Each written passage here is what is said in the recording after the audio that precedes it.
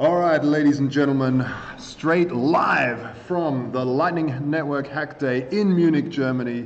Some amazing stuff. I'm joined by Giacomo, of course, Zucco, the world famous man, the troll of the century.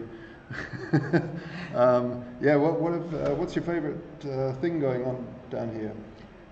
Difficult to tell. There are a lot of beautiful things. I mean, this kind of hack days on lighting have become really the equivalent of what generic technical Bitcoin conferences were back in, I don't know, 2013, 2014. It's true. We can do. I mean, it's fine and it's fair that Bitcoin development to a base layer had to become very safety critical, very conservative, very adversarial, because that's what Bitcoin. I mean, that's what's at stake. So we had to turn from an environment of mindless and careless innovation into an environment of very critical thinking, while upper layers can actually get back to the mood and to the kind of attitude of those early conferences. So yeah, it's great. Yeah, totally. I found that too. You know, some of the conferences nowadays I go to, it's just full of regulators and bankers and really boring talks, and also a hell of a lot of just shitcoins pumping out their scams. And you know, some of them aren't scams, some of them are legitimately trying to do something cool in their tests, but there's just so much nonsense out there. And this is the type of event where you come and there's real people building real solutions to real problems, and really innovating in this space. Yeah. And that's rare. That's really rare. So in a way, Lightning is a liberation, because you can have a pace of innovation which is we're frozen. We're frozen. What's going on? You know, live stream as well, or just here?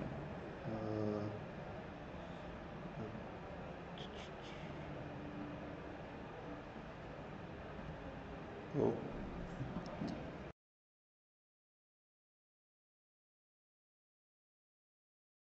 Talking with ourselves.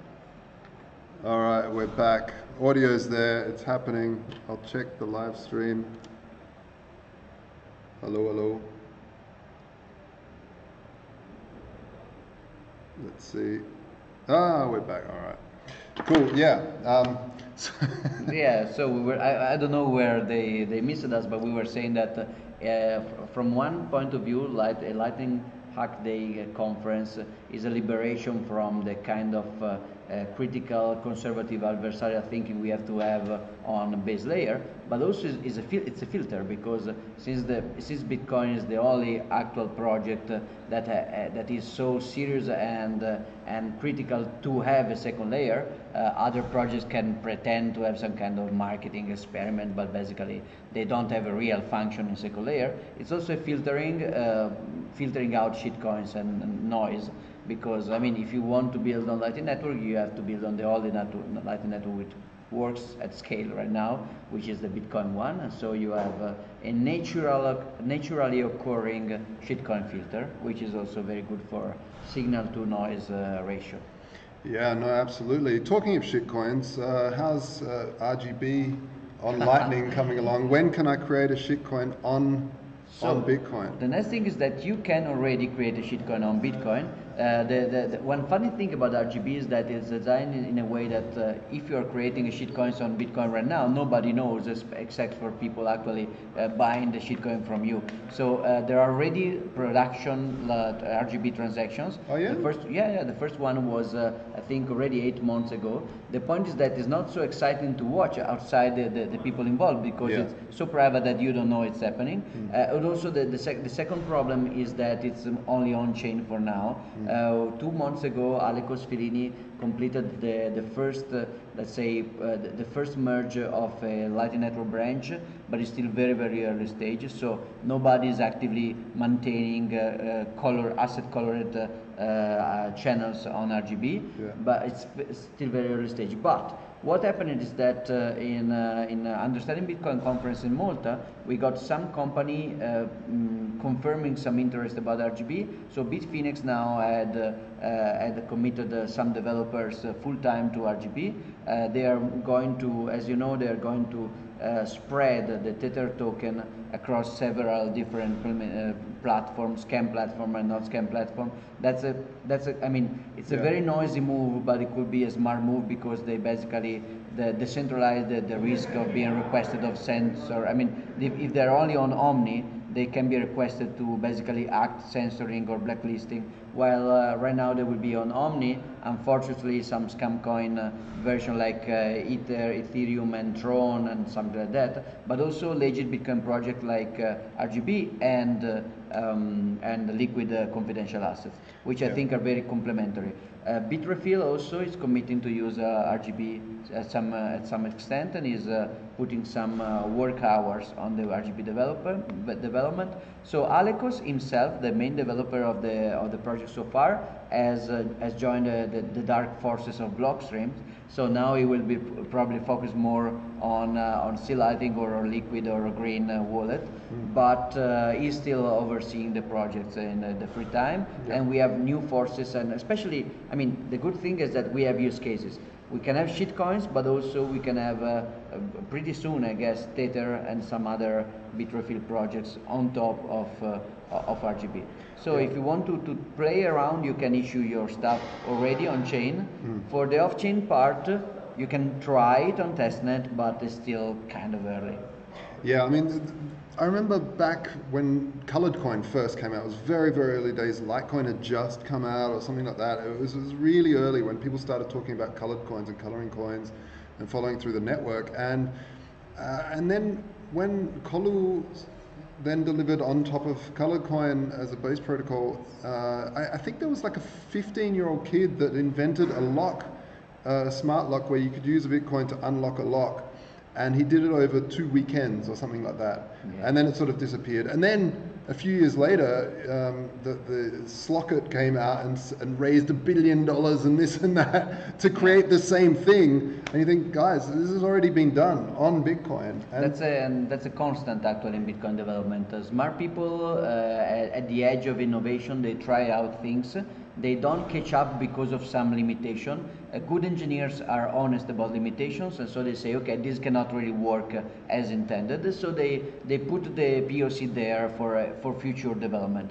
Then some marketing guys, usually on scam coins, come over. They take the original idea, they hide all the technical limitations. So the technical limitations are still there, but they just pretend they are not there anymore. So every trade-off is hidden, is kept silent. And in this way, the idea that didn't succeed on Bitcoin because people were too honest to hide the limitations is now apparently succeeding on a scam coin just for the marketing phase. Everybody talk about that, everybody pour money into that. When they actually have to make it work at scale, it doesn't work anymore. So Ethereum cannot really sustain CryptoKitties and so on. The DAO get destroyed.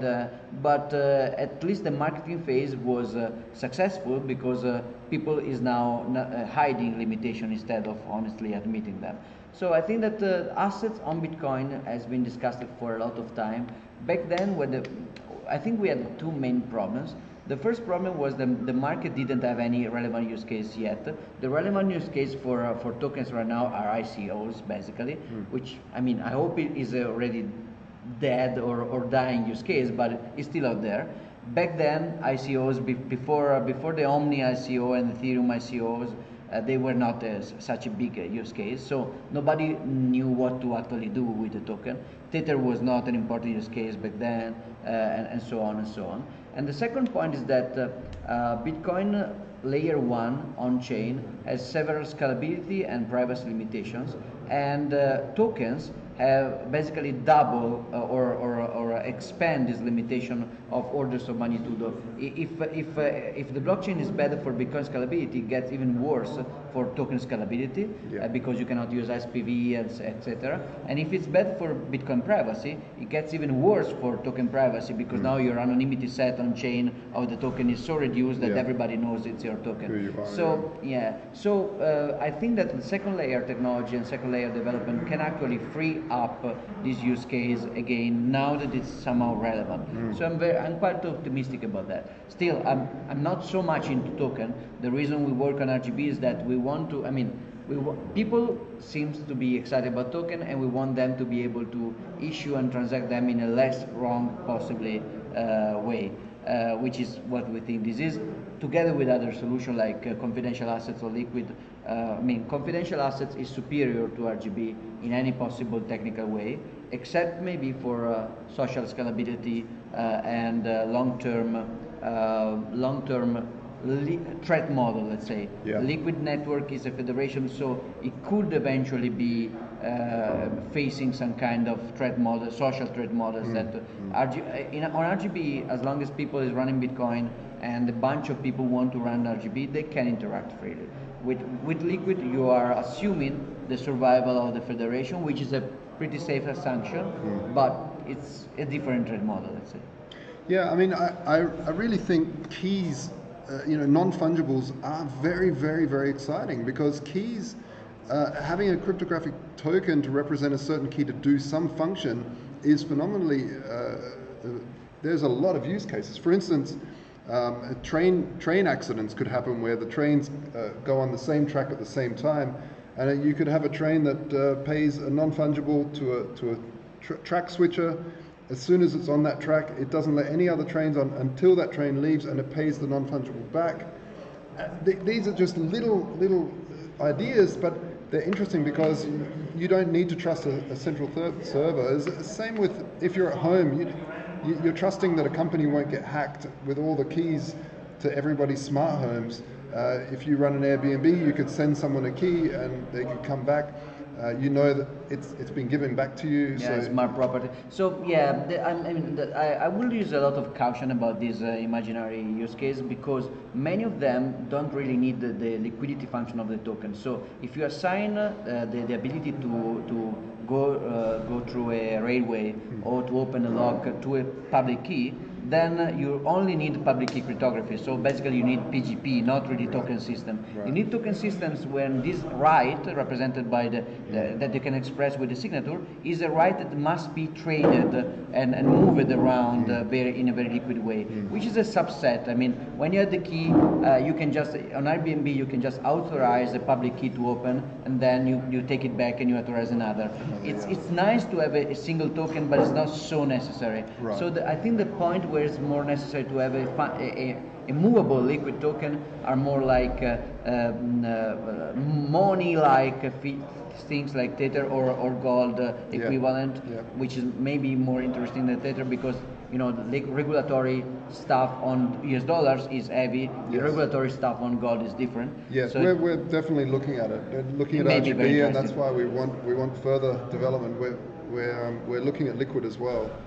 For that. I think they are complementary. The best scenario will have to have both. Like if you have a confidential asset on Liquid and an RGB asset on RGB, you can basically have Lightning Network on both, and you can atomic swap. And so I think they work best complementarily. Yeah, wonderful. So I think Jeff was signaling Jeff something. Folks, please, share the video around. There's some amazing lectures coming out of this, and we don't want to keep it in this small room. We want the world to hear some of this research that these people are doing. So make sure you like and share the video around. And I'll put it now onto the sponsors page. You'll hear nothing, and so when the audio comes back, keep your speakers on. When the audio comes back, there will be a speaker. So keep your speakers on, go make a coffee, and we'll see you soon.